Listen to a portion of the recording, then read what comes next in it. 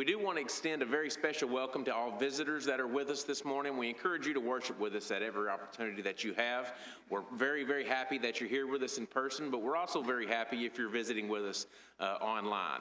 We meet every Sunday morning at 9 a.m. with Bible classes at 10:15.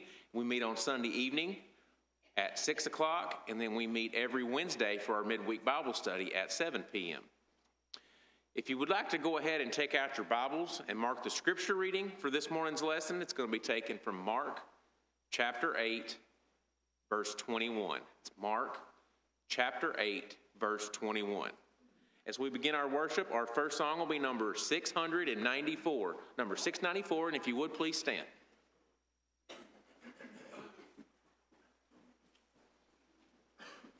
The first two and the last two verses. To Canaan's land I'm on my way, where the soul of man never dies. My darkest night will turn to day, where the soul of man never dies. Nor sands that we fell sails, nor sea of tears in rise, where all is peace and joy and love, and the soul of man never dies. A rose is blooming there for me, where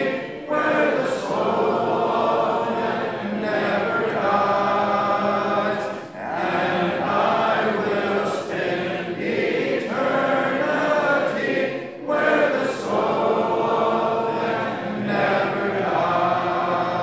dies, and I will spend eternity where the soul of man never dies. Nor sands that we fell sails, nor tears in eyes, where all is peace and joy and love, and the soul of man never dies. I'm on my way to that fair land, where the soul of man never dies, and where there will be no parting hand, where the soul of man never dies. Nor sands that we fell sails, nor tears of tears in eyes, where all is peace and joy and love, and the soul of man never dies. Please be seated.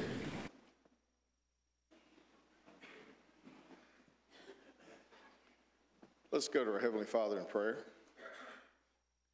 Our Father which art in heaven, we humbly bow before you today and thank you for the beautiful day that you've given us and the opportunity that you've given us that we can gather together without fear of persecution. And Father, we especially thank you for your Son and our Savior, Jesus Christ.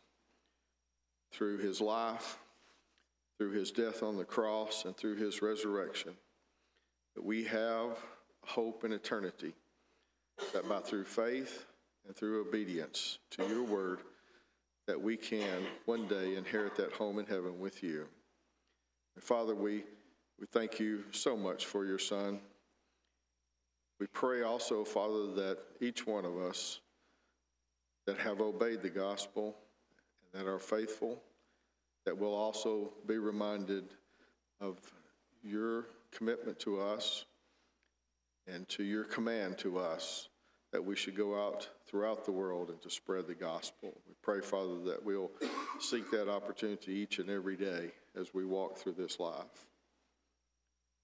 Father, this morning as we gather, we know there are those that are unable to be here with us due to illness. Father, we also have those who are able to be with us but are still recovering from illness or injury, and some that are continuing to take treatments for illnesses. And Father, this morning, We pray that you'll be with Sister Martha Cathy, Howard Whitty, with June Crouch, Steve Nearing, and Dale Zuna, Margaret Schillinger.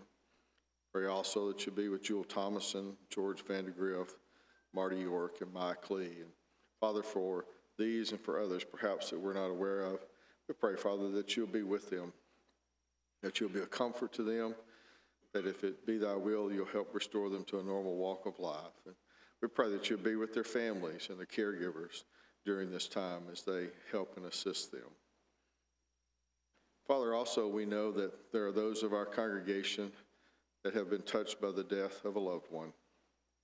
Father, this morning we especially pray for the Ferris Young family. Pray you continue to be with them and be with others too, Father, that have lost loved ones over the past few months, even year. Pray that you will be a comfort to them as they reach out to you in prayer and as they glean from your word. Father, this morning as we gather as a congregation, we thank you for each and every member of this congregation, each and every person who chooses to enter the doors, each person who chooses, who makes the choice to worship with us, Father. We thank you so much for that. We thank you for the work that this congregation does. Each endeavor that comes available for those who raise their hand and stand up to be counted and to be a part of your family and to be a part of the work here at our congregation. We pray that you'll continue to bless your family here. We pray that you'll continue to bless your family all over the world where faithful saints are meeting together.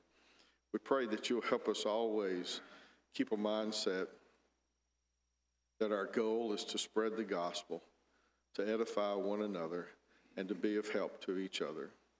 Father, for we know sometimes just the assistance to someone else can be a kind word or a smile.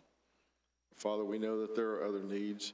We pray, Father, that you'll be with us, that you'll help us to understand those needs and to be able to make ourselves available. So many opportunities, Father, to teach as a part of classes, or Vacation Bible School, or other opportunities that we have to spread the gospel. Father, we thank you for our elders and our deacons here. We pray that you'll be with us as we continue to work to lead the congregation. Help us make those decisions that would be aligned with your will and with what we glean from your word. And Father, that we can strengthen. And again, Father, with our goal to help spread the gospel. Father, we know that our country is far from you right now. We know that oftentimes it seems that those in our country today want to remove you from our lives, want to remove your will from how we live our daily lives.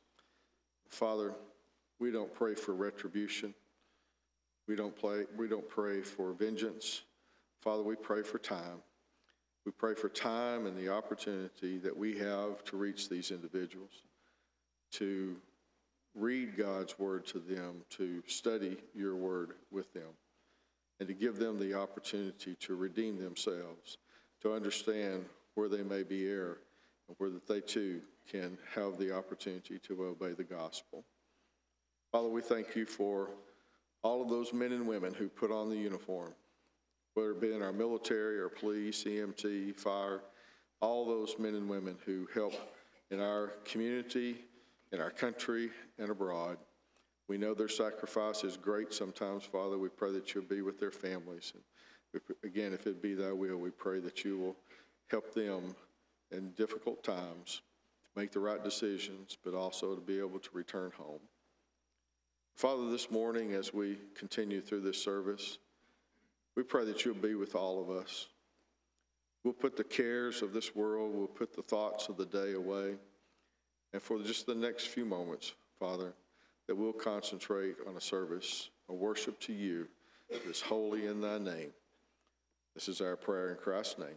Amen. For the offering this morning, we'll sing number 495. 495. Oh, the depths and the riches Of God's saving grace, flowing down from the cross for me. There the debt for my sins by the Savior was paid in His suffering on Calvary. Oh, the depth of such wonderful love, flowing boundless and full and free. And the debt for my sins was all paid in His suffering on Calvary. How my heart humbly bows in His presence today, when I think of His agony. By His stripes I am free from the bondage of sin, through His suffering on Calvary. Oh, the depth of such wonderful love, flowing boundless and full and free. And the debt for my sins was all paid in His suffering on Calvary. Oh, what marvelous mercy, what infinite love, what immeasurable grace I see. By His blood I am cleansed, now am happy and free, through His suffering on Calvary. Oh, the depth of such wonderful love, flowing boundless and full and free. And the debt for my sins was all paid in His suffering on Calvary.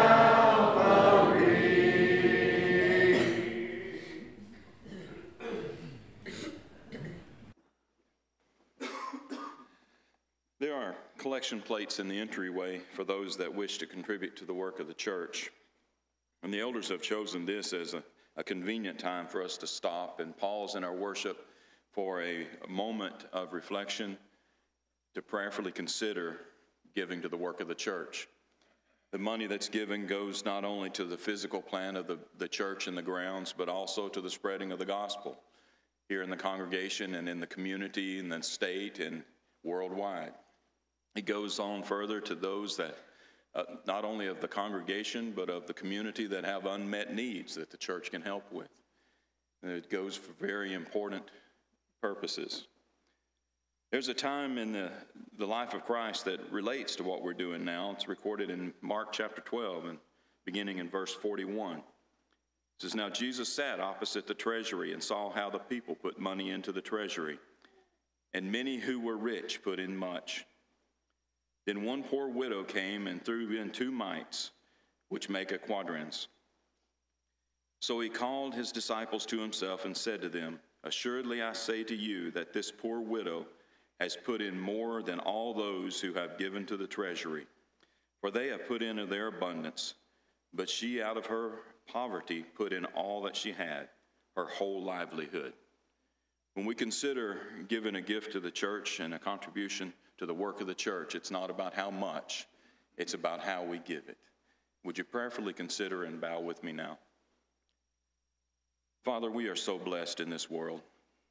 Even in times of financial struggle, we have more than so many people in this world. We have our homes, we have our jobs and our families, we have our livelihoods. We're so grateful for all of that. And as we consider giving a portion of that back, we pray that each one of us would do it in a way that would please you, that we would do it out of humility and not out of pride, that we would do it with caring hearts. In Christ's name we pray. Amen.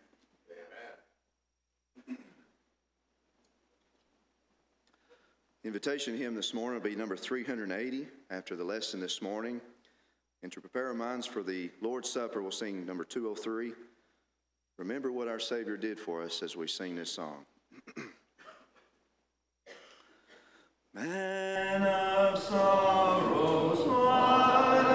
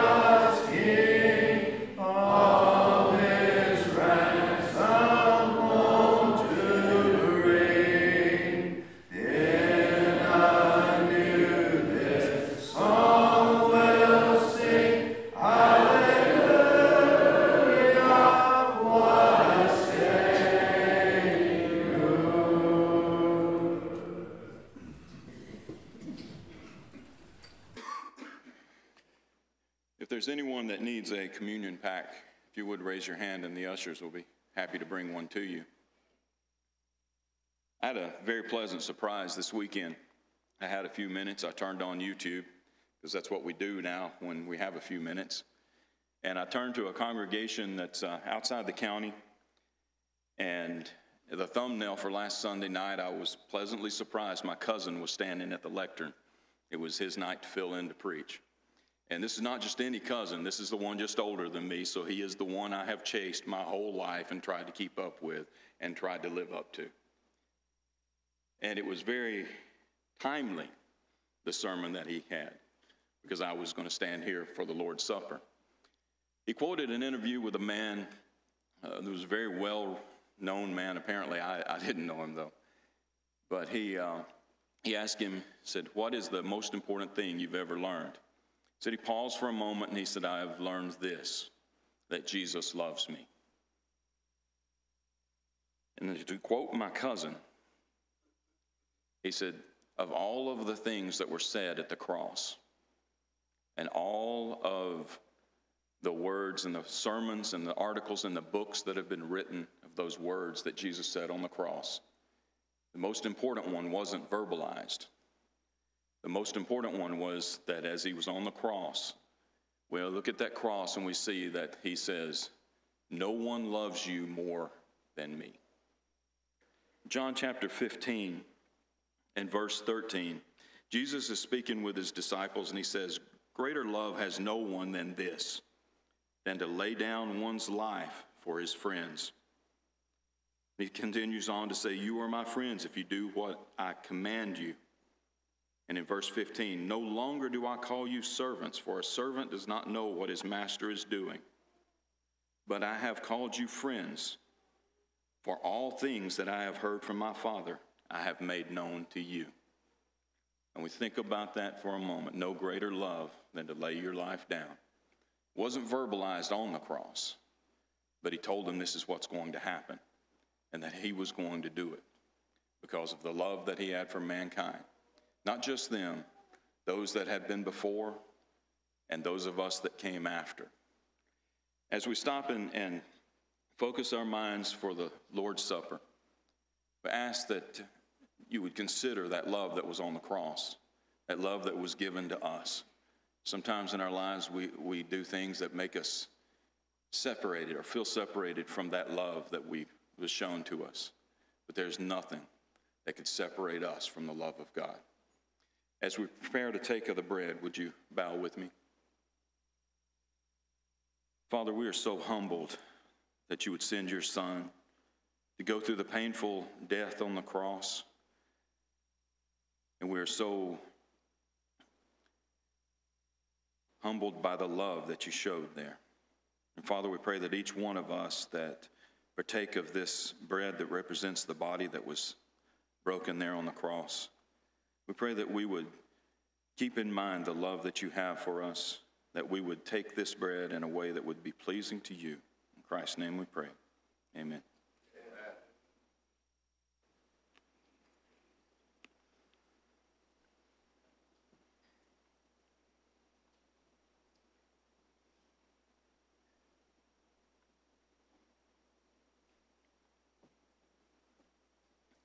Will you bow with me again? And Father, in like manner, as we partake of this fruit of the vine that represents the blood that was shed, help us all to be grateful for the forgiveness that you've been given, that you have given to us. Help us to focus our minds and our lives on you, and help us to take this in a way that would please you. In Christ's name we pray. Amen.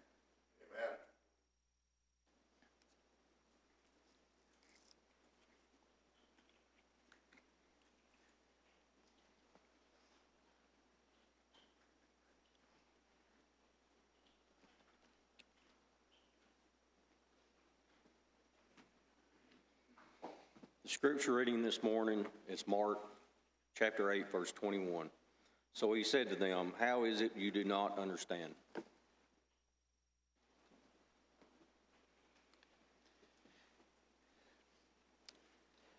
Always a privilege to be able to stand in the pulpit and preach God's word. And I am thankful this morning that each of you are here, and thankful that each of you have your hearts and your minds focused on worshiping God. And we're studying through the account of Mark of the life of Christ. And we come to chapter 8 and verse 21, where the Lord asked the question, do you not understand? How is it that you do not understand? Have you ever struggled yourself with understanding what was said by the Lord? As you took your Bible and you read through Matthew, Mark, Luke, and John, and you read the Lord's words, did you understand what he was saying? Now, we realize that at some point, we as the disciples of the Lord should be able to get what he is saying. When the writer of the book of Hebrews wrote about people understanding, he said in Hebrews chapter 5 and verse 11, of whom I have much to say and hard to explain, since you have become dull of hearing. For though by this time you ought to be teachers, you need someone to teach you again the first principles of the oracles of God. I think about what that says and how important it is for each of us to realize it's our obligation to grow in our knowledge and understanding, to be able to grasp what the Lord was saying as we read his word. Well, in Mark chapter 8, there is within this section a great lesson about understanding what he had to say. And so I want to invite you, take your Bibles, let's open them. Let's don't just depend on someone else telling us. Let's open our own Bibles, and whether it's on your electronic device or whether it's the pew Bible in front of you or your own Bible that you have in your hand, let me encourage you, let's read and study along. There are going to be three things that I want us to accomplish as we study through this section. The first will be the occasion of the Lord. That will be the majority of our lesson.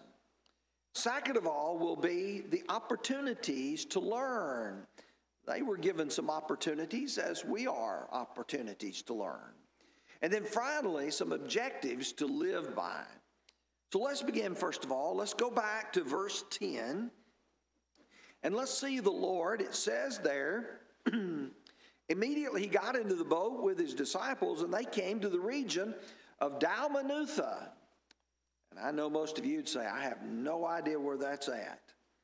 But if I read Matthew's account, and as he sent away the multitude, he got into the boat and came to the region of Magdala. Now, you do know where that's at. That's where Mary Magdalene was from. It was a city not far from Capernaum. It's on the northern shore of the Sea of Galilee. And there the Lord came into that region, and we understand regions may have similar names. A person may say, for instance, I'm going to the Smoky Mountains, or I'm going to Pigeon Forge, or I'm going to East Tennessee. All of those would be the same area. And the Lord is now coming to the area of Magdala. But what's important here is what we read in verses 10 or verses 11 and 12, as we read about the Lord's confrontation with the Pharisees. Here's what Mark tells us. Then the Pharisees came out and began to dispute with him, seeking from him a sign from heaven, testing him. But he sighed deeply in his spirit and said, why does this generation seek a sign? Assuredly, I say to you, no sign shall be given to this generation. Now, if you'll notice with me, there are three present tense verbs here describing what was going on. And for just a minute, let me remind you what that means. Whenever you see the present tense, that means it's something that's ongoing. It's not just a one and done, it's ongoing. And so the first thing we learn is they are arguing with the Lord. They're disputing with him. They're debating with him. They're pressing their differences. There's not a very pleasant situation. You have the Lord and you have these Pharisees gathered around him, and I can see them peppering him with, well, did you do this? Did you do that? But the second thing that you'll see is this word, seeking a sign. They are looking for miracles to impress them because it is ongoing. I can see one of them saying, well, show us a sign. Do something so that we may believe in you. You see, if I go to John's account, John said in John chapter 4, verse 48, then Jesus said to him, unless you people see signs and wonders, you will by no means believe. That's what they've been asking for. Show us something and we'll believe in you. Show us something. Prove that you are the Son of God. The Lord knew that that wouldn't work with them, because in chapter 12, verse 37, but although he had done so many signs before them, they did not believe in him. It didn't matter what Jesus did. It didn't matter how he lived, because they were not going to believe anyway, because they already had their minds made up. And you can say, well, are you sure about that? Well, go to chapter 11 and verse 47. Then the chief priests and the Pharisees gathered a council and said, what shall we do, for this man works many signs? We see the signs. What are we going to do about it? How are we going to deal with this? Rather than simply saying the Lord has proved who he was, well, they were constantly pushing the Lord, debating with the Lord, seeking a sign from him. And then the last term that Mark uses, testing him. Testing him. I would say they were trying the Lord's patience.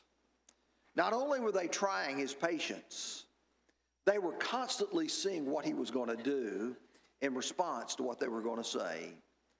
In Mark chapter 12, verses 13 through 15, then they sent to him some of the Pharisees and the Herodians to catch him in his words.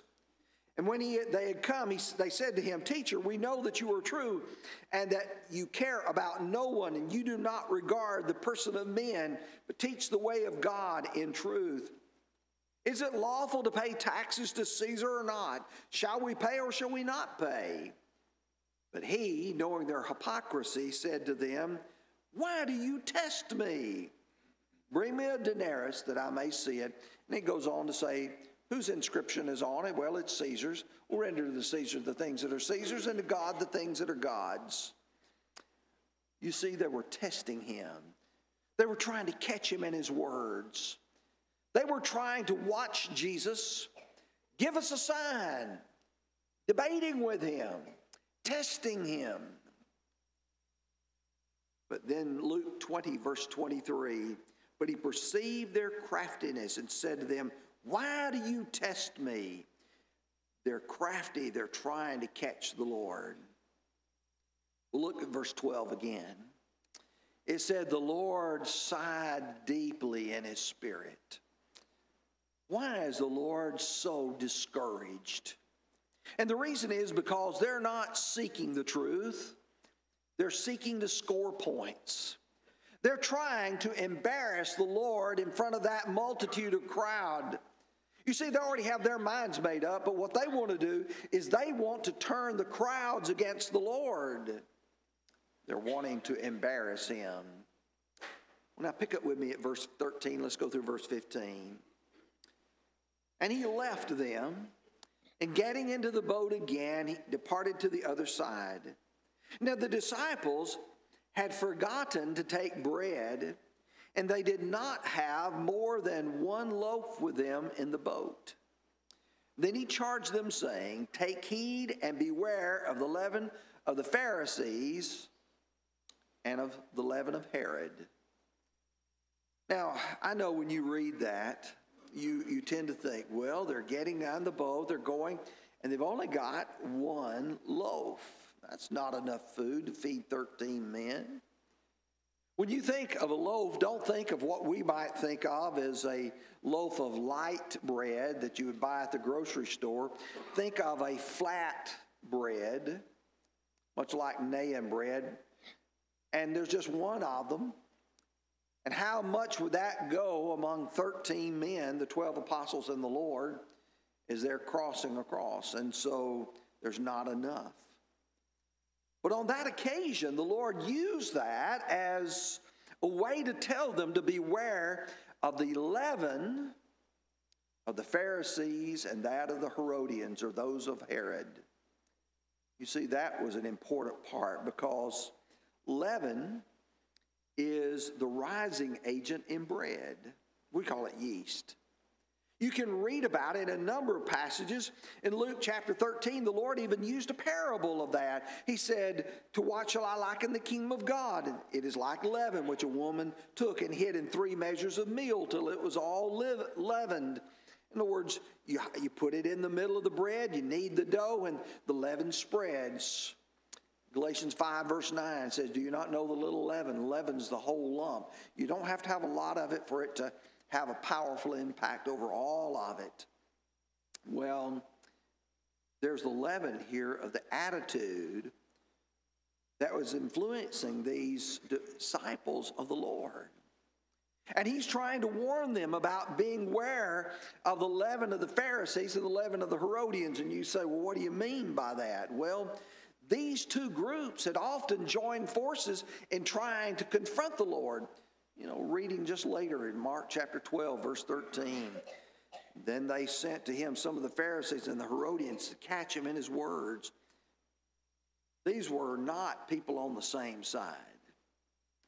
The Pharisees and the Herodians had two very distinct attitudes. They didn't like one another. But the old phrase, "the enemy of my enemy is my friend," that's exactly the way they thought. As long as they were opposed to the Lord, they would join forces with the others. Now, the Pharisees were noted for their bad theology. What do you mean by that? Well, they would say and do not. They would tell people, you've got to do this, you've got to do that. And they wouldn't do it themselves. But even worse than that, they would portray themselves as the religious, devout people. The clothes that they wore, the way they conducted themselves, the length of their prayers was all to tell people, look how spiritual I am. While the Lord described them, he said, you're outwardly like whitewashed tombs, but inside you're full of dead men's bones. That's what you are.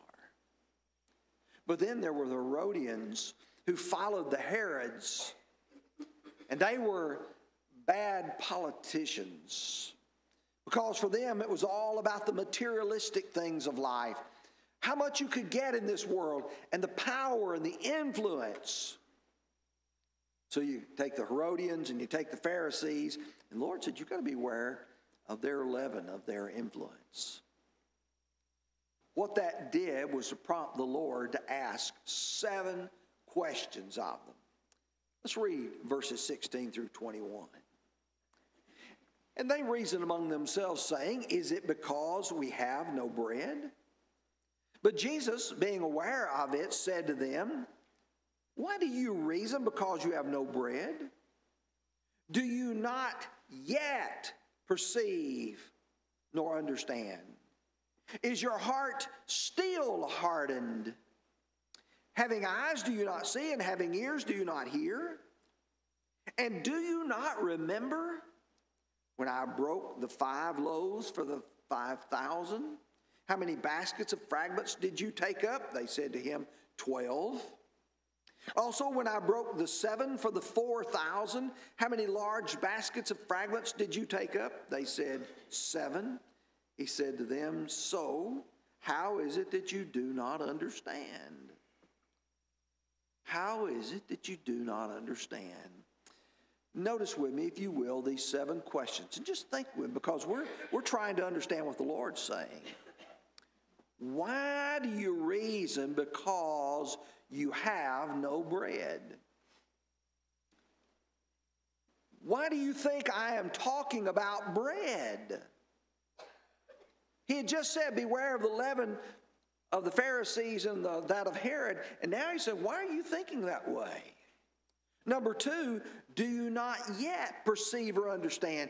Is it not dawned on you what I'm talking about? The word yet means it's not gotten to you at this point. Next one, is your heart still hardened? If you say it's still hardened, that means it was and it is still that way. They were not thinking the right way. They had already let that leaven influence them. And so he asked, having eyes do you not see, and having ears do you not hear? And he says, do you not remember? You think about that for just a moment. Do you not remember what the Lord did? The feeding of the 5,000 and the feeding of the 4,000. He said, don't you remember what took place then? Does the Lord have that ability? And so his final question is, how is it that you do not understand? I think at this point, most of us would have to say, were they not paying good attention? Were they not listening carefully to the Lord? Were they not grasping what he was trying to get across? Well, what that does is that points to the fact that they had at least 2 opportunities where they should have learned. Now, let me just briefly, and I'm just going to make reference to the fact, to go back to the ones that he had pointed to. Going back to Mark 6, verses 30 through 44, we studied about that earlier, where the Lord fed them 5,000 men with 5 loaves and 2 small fish. That's just beyond comprehension. 5 small loaves and 2 small fish, and you can feed people and take up 12 baskets of fragments? Well, what about in Mark chapter 8, the first part of this chapter? We've not considered it yet in one of our lessons, but I wanted to draw attention to the fact that here's where the Lord fed 4,000. And they took up 7 large baskets. The question is, does the Lord have the ability to provide food from that 1 loaf that they had? Well, most certainly he does. If he could feed 5,000 men with 5 loaves and 2 fish, could he also feed them from 1 loaf? Absolutely he could. If it was simply a matter of food, the Lord could easily have supplied everything that they needed. In fact, the Lord has always done that for them. Always. Let me use what I think is a good illustration. The Lord, when he sent the disciples out on the limited commission, sent them out and told them, he said in verse 8 of chapter 6, he commanded them to take nothing for the journey except a staff, no bag, no bread, no copper in their money belts. You don't need anything. Well, Lord, maybe we ought to carry some bread with us. No. Maybe we ought to carry some money with us. No. Look at Luke chapter 22, verse 35. And he said to them, when I sent you out without money bag, knapsack, and sandals, did you lack anything? And so they said to him, nothing. We didn't lack anything.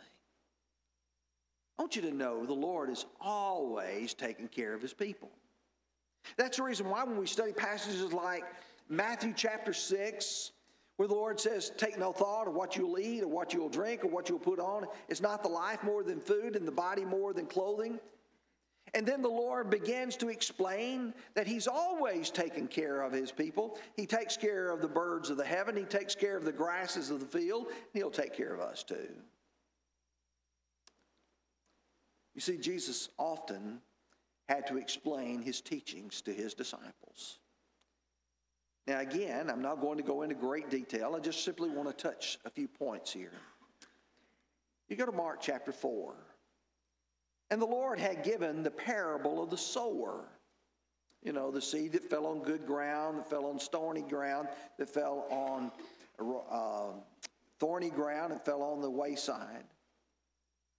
And you read in verse 10, it says, but when he was alone, those around him with the 12 asked him about the parable. And he said to them, to you it has been given to know the mysteries of the kingdom of God, but to those on the outside, all things come in parables, so that seeing they may see and not perceive, and hearing they may hear and not understand, lest they should turn and their sin should be forgiven them. And he said to them, do you not understand this parable? How then will you understand all the parables? Probably the easiest to understand of all the parables the Lord gave was this first one, the parable of the sower. And they're saying, Lord, what does it really mean? Or you go a little bit further to chapter 7 and verse 17. And they have been challenged, Lord, why don't your disciples wash their hands before they eat? We talked about that ceremonial washing that they did. And the Lord said, it's not what goes into a man that defiles him, but what comes out of him that defiles him. And in verse 17, when he had entered the house away from the crowd, his disciples asked him concerning the parable. Lord, what did you mean by that? What's the meaning of it? In chapter 10, the Lord's going to be approached again by a group of people trying to test him.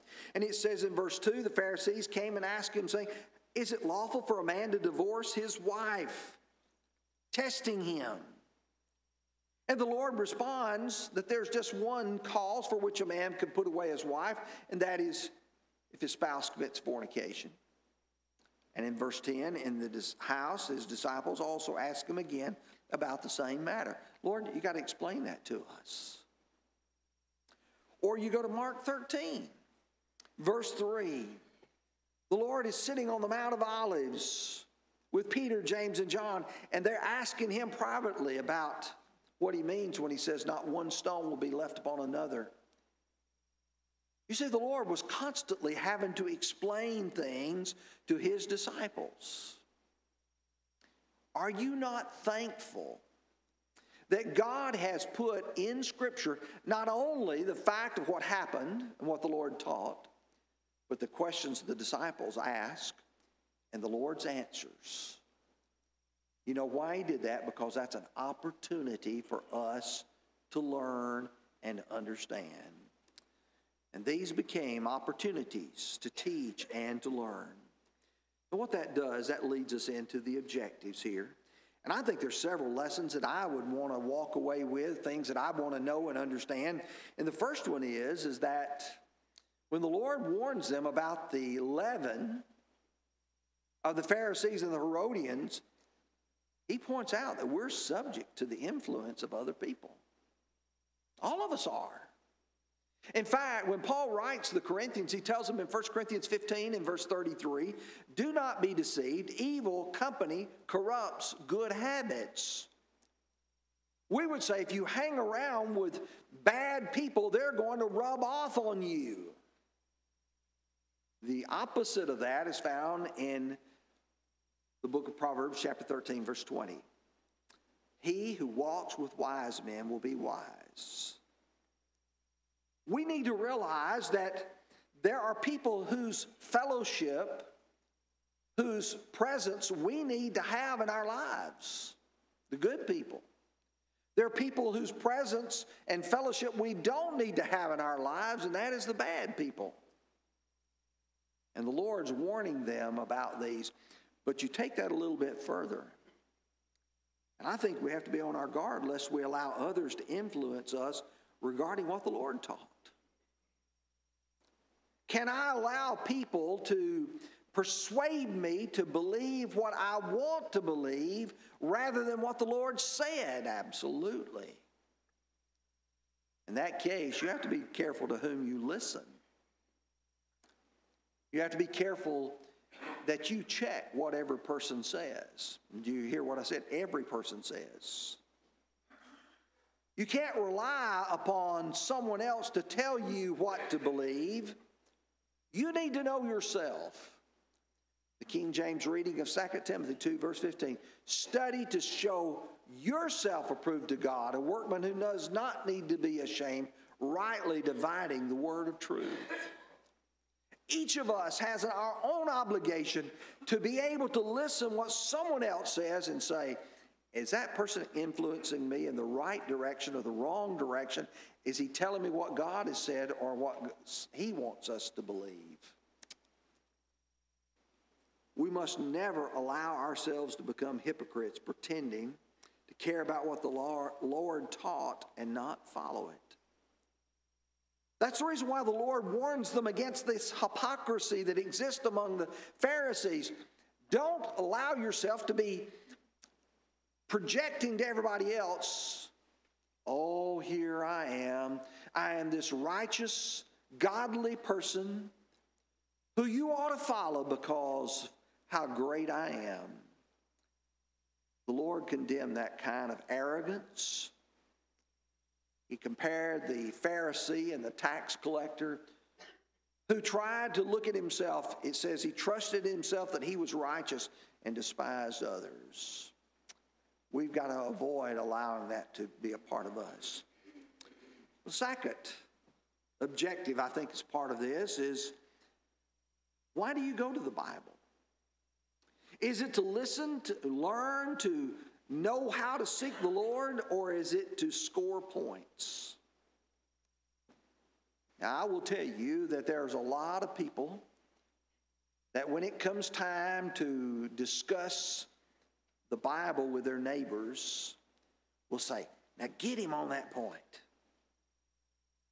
Make sure you let him know we're right and he's wrong.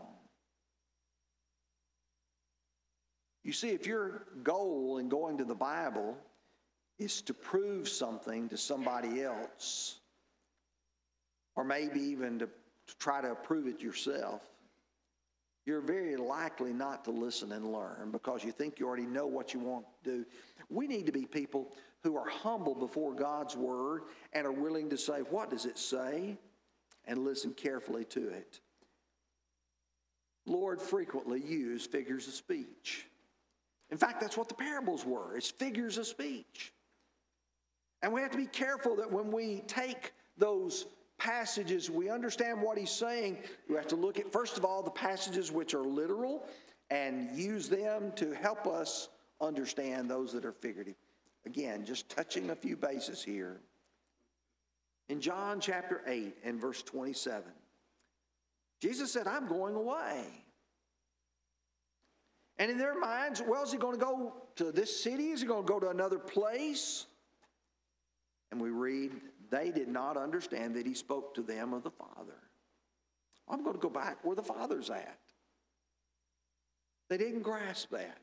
Or you go to John chapter 10 and verse 6. Jesus talks about being the true shepherd of the sheep. In verse 6, Jesus used this illustration, but they did not understand the things which he spoke to them. Here's our problem sometimes. We just read superficially.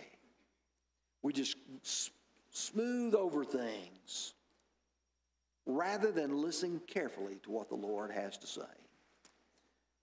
Now, I'll be honest, I think we all struggle at times to perfectly know the teachings of our Lord. There are times when perhaps you and I are reading through and we scratch our head and say, is this what he's saying or is that what he's saying?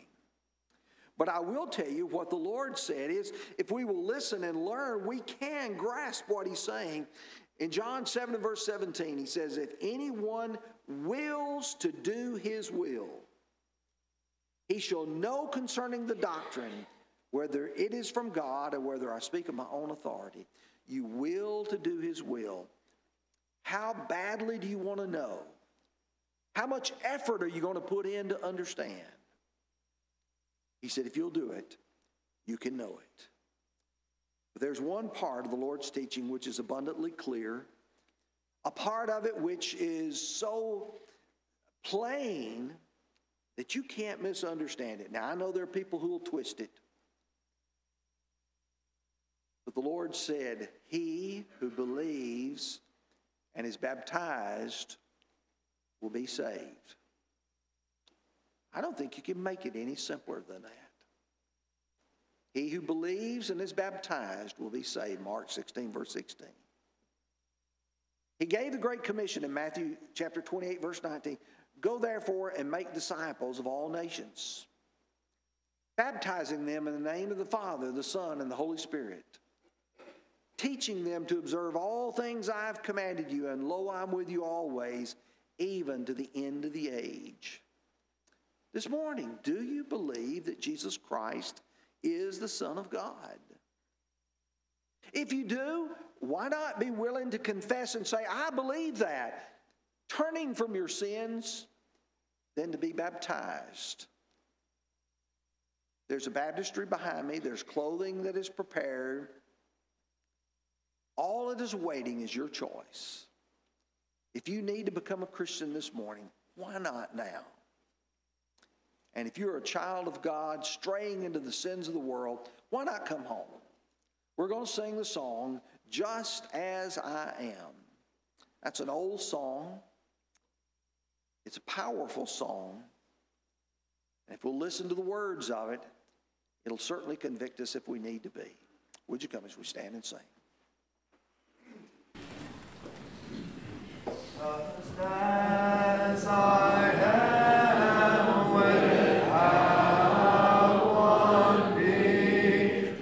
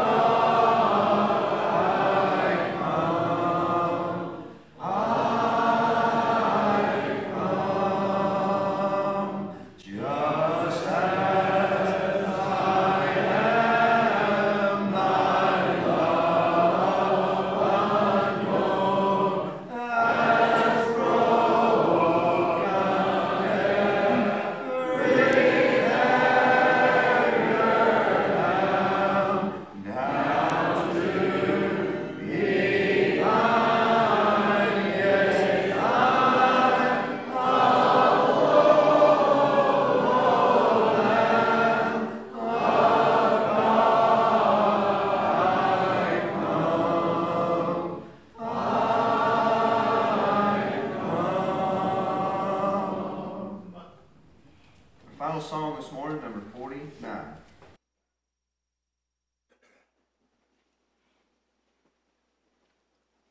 Well, good morning once again. Thank you so much for choosing to come and worship God with us this morning. If you're visiting with us, we thank you for choosing Baptist Branch to worship God today. Hope you'll come back and see us whenever you can. In just a few minutes, Bible classes will begin, and they'll be over with at 11 o'clock. Please take advantage of those chances to learn more of God's Word if you have the opportunity. The evening service will be this evening at 6 p.m. And let's don't forget our Friends and Family Day on June the 30th. Phil Sanders will be here. We'll have lunch, and we hope this will be a great day. Please make your plans now to be back this evening for our 6 p.m. worship. And now Brother Paul is going to lead us in this final hymn, and we'll be dismissed with a prayer. This song I pick sometimes as the end, but as the life of a flower reminds me of time and how beautiful flowers are in their own time. And the one that I always think of when I think of this is one that you see obvious at the beginning of spring is buttercups. After everything's been dead all year long, those buttercups are always nice and bright when they come up. And I think as our lives as Christians, as song sings, our lives should be like that flower that everybody sees in their time. In their time, there's flowers that bloom at different times, but I feel like the flower is something that we should be like. So as we sing this, let's think of that. As the life of a flower, As a bread for a sun, so the years that we live as a dream hasten by. True, today we are here, but tomorrow may see just a break in the blip and a memory of me. As the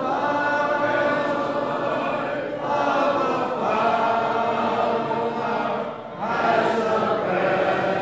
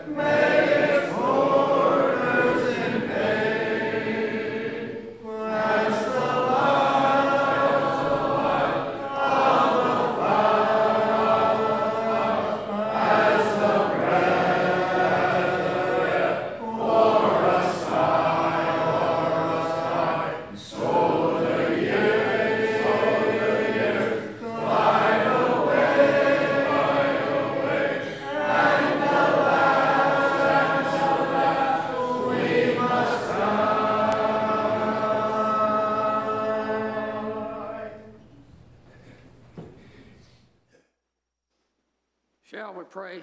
Our Heavenly Father, we thank Thee again for another day to come into Thy church and worship Thee, sing songs of praise, read and study Thy Bible, and that we may do so in a way that we rightly divide Thy word, showing ourselves approved unto Thee, that we may do things in a godly manner, in a godly way, in a Christian way. Father, we pray, Father, for the sick, the one that's been mentioned here today. To be Thy will, restore them back to their normal morning places in life, wherever they may be. Continue, Lord, to bless the ones who have lost loved ones recently. We pray that You would bless them, comfort them, give them strength and courage to carry on in their lives, and to get through their grieving ways. We thank Thee, Lord, for the good lesson that Brother Tony has brought us, that we may take it with us, Lord, and we may learn more about Thy word and Thy ways in a Christian way. Continue to bless us, Lord. Forgive us of our sins, and when we come to the end of life's journey here on this earth, we pray that You give us a home in heaven with Thee. As we ask this prayer in Christ's name, amen. Amen.